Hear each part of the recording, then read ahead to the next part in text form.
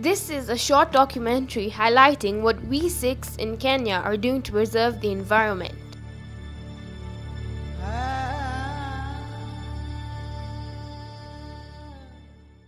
Running around in circles, fixated on the small area of sand under their feet as a tsunami races towards the shore. 101 degrees Fahrenheit. It's the hottest day ever recorded. It is our fault. Of course, worried about global warming. Why didn't we save ourselves when we had the chance? The world has changed since the dawn of mankind. What world would you like to live in? Over 200 million gallons of crude oil was spilled in the Gulf of Mexico. Cars release approximately 333 million tons of carbon dioxide annually. 14 billion pounds of garbage are dumped into the ocean every year. Over 1 million seabirds and sea mammals are killed by pollution every year. 2/3 of the world's fish population is under threat. 46% of the world's trees have been cut down in the last 1200 years. Because of climate change, 100,000 forest fires in the US take place every year. Some countries erect polluting power stations and factories as quickly as one a week. These problems are also present on a local national level in our country. Car exhaust fumes contribute to 40% of air pollution in urban areas, which is worse in African countries including Kenya due to the outdated second-hand vehicles, frequent traffic jams, and a lack of public transport investment.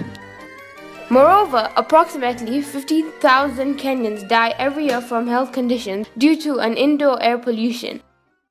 Although Kenya is making some positive strides, for example, being one of the countries that only allows low sulfur fuels or the 60% more efficient outdoor cooking stove developed by Ruiru Community Project, more needs to be done. Wangari Maathai was the founder of the Green Belt Movement and the 2004 Nobel Peace Prize laureate.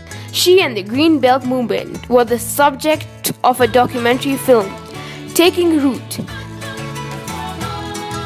The Green Belt Movement uses a watershed-based approach to restore degraded watersheds of key water catchments so as to improve their functions and improve their livelihood of the local communities. Since 1977, GBM communities have planted over 51 million trees in Kenya.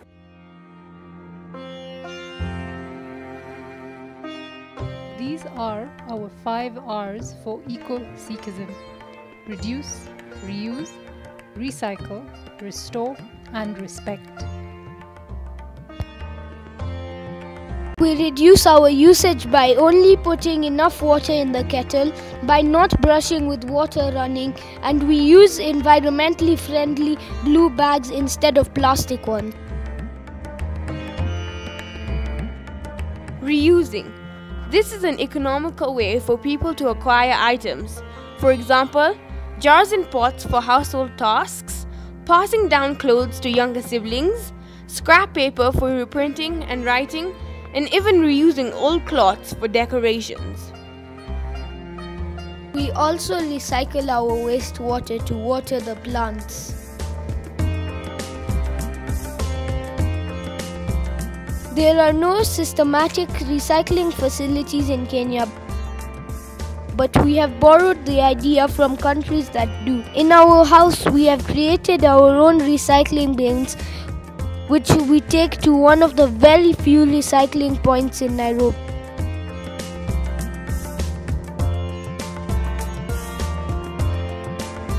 Carpentry and mechanics runs deep in our Punjabi blood. We are always looking for opportunities to restore damaged items. Global warming causes flooding and trees and animals dying. If we plant a tree today, we'll all increase the amount of oxygen and decrease the amount of greenhouse gases. Waheguru Ji Ka Khalsa.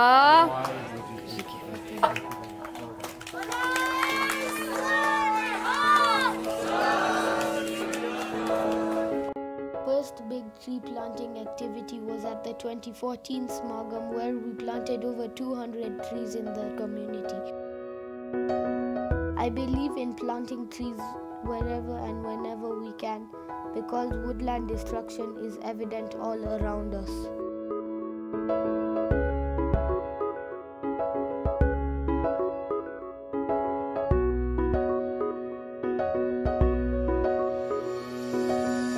Since 2014, I plant trees whenever I get the chance.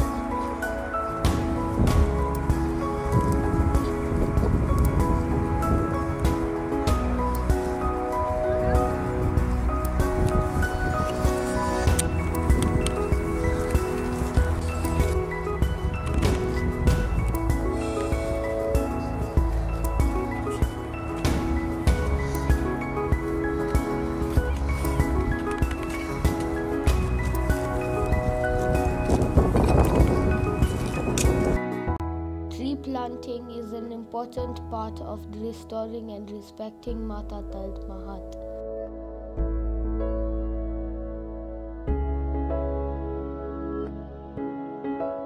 To mark this occasion, we are planting. How many trees are we planting here today? I was told it was going to be 150, but somehow it's come up to 300. Yes, so I hope it's not anymore, and I hope all my volunteers do turn up. So please do turn up. And Respecting the environment is more than just going on a safari. We have been actively involved in litter picking and even giving thanks to Waheguru for the beautiful planet he has given to us.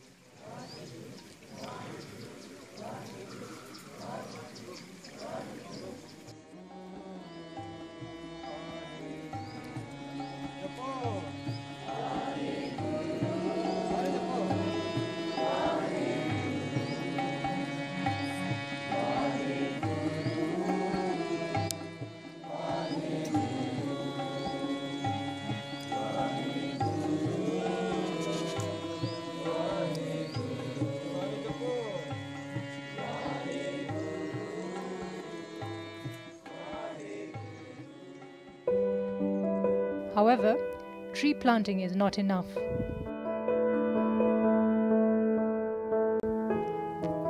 The threat to animals is so high that the United Nations made this year's World Environment Day all about animals.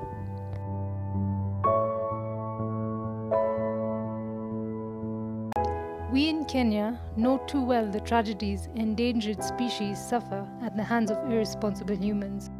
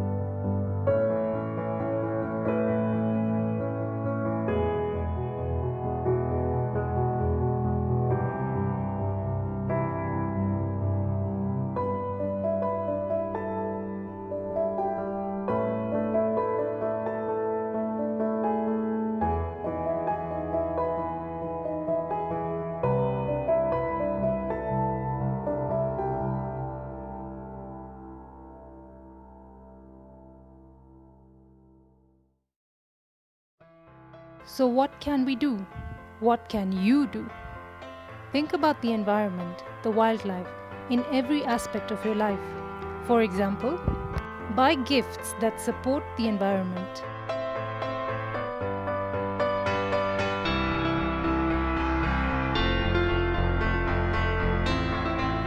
Help others plant trees in imaginative ways.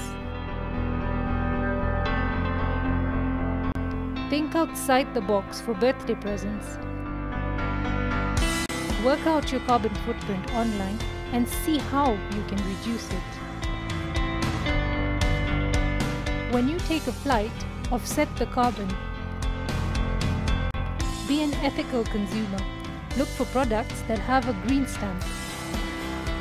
Support causes such as ocean cleanup. Join activist groups like Greenpeace. You never know what you will achieve.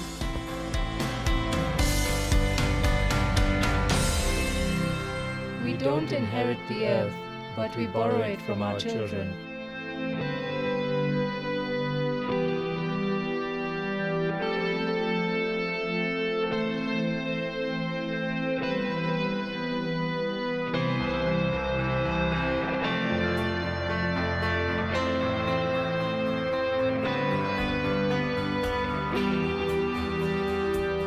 Together, We can make a difference.